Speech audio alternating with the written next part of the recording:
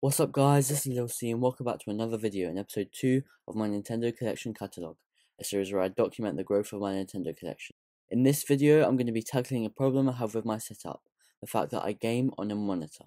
Okay, so before I explain the problem I have, I need to explain what the difference between a TV and a monitor is, in case some of you don't know. Basically, a monitor is just a screen. It will display whatever video signal it receives. It has no operating system or remote control. However, a TV does have an operating system, which means you can navigate through it without having anything plugged in. Also, a smart TV is a TV which you can stream different apps on, such as YouTube and Netflix. As I previously mentioned, I game on a monitor, and there are two main problems with this. First of all, most monitors, including mine, don't have multiple video inputs. This means that whenever I want to use a different console, I need to unplug the one I'm using and plug in another one. This can be really annoying, especially because it means I need to get up. The other problem I have is it doesn't have an audio output, which means I can't plug in any external speakers to control the sound, which means that there is a fixed volume. This is usually okay, but if I'm playing late at night, it's very loud. So, to sum up, I can't have all my consoles plugged in at once, and I can't plug any external speakers into my setup.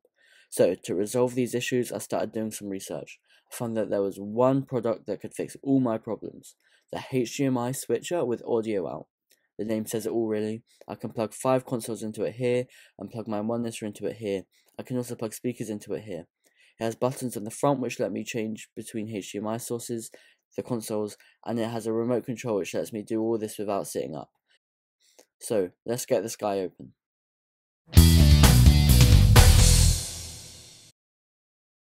Now that I have this thing, let me tell you why this system could save you a lot of money if you have a monitor laying around. A 32-inch TV will probably set you back 150 quid, whereas this HDMI switcher with audio out will only cost you 40 quid. So if you already have a monitor, you can just buy the switcher and save yourself 110 quid. Also, there'll be a link in the description leading to the specific HDMI switcher that I bought. Okay, let's hook this thing up. Okay, so the setup of this thing was extremely simple to do. One thing though, the switcher does not come with any HDMI cables, and in order to use this thing, you will need however many consoles you have, plus one of them because you need to hook up the monitor or TV. In my case, this is 4, and because I have so many consoles, I have an infinite supply of HDMI cables laying around, so it was no problem for me. But do keep this in mind if you want to buy this.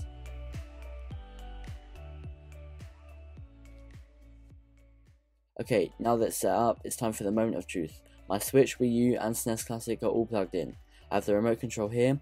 Here we go. Well, it works, and the time it takes for it to switch between consoles is very minimal. That is cool. So I've been using the HDMI switcher for a couple of days now, and I couldn't be more happy with it. I've encountered no problems since I got it, and I've found it very easy to use. Also, I was thrilled that there was no noticeable input lag, which means that it doesn't affect gaming at all. One thing though, I'm not able to hook up my speakers to it yet because I don't have the right cable, but that is a video for another day.